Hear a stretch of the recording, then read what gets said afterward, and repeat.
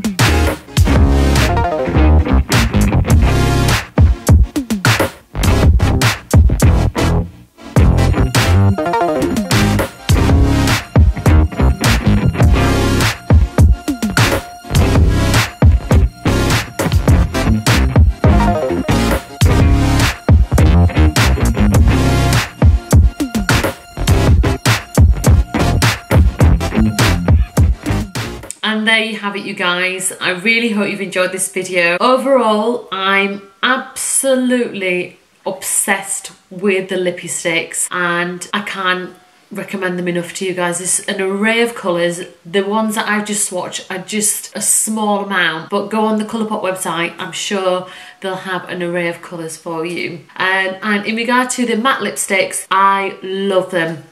They are really drying on the lips and they're non-transferable, so you don't get any transfer, and I think I love that, and they last all day. I mean, I just love it. I'm obsessed with this colour Beeper. It's just so nice. It's like a mauvey brownie colour. I really hope you've enjoyed this video. Don't forget to hit the subscribe button on your way out, and I'll see you all in my next video.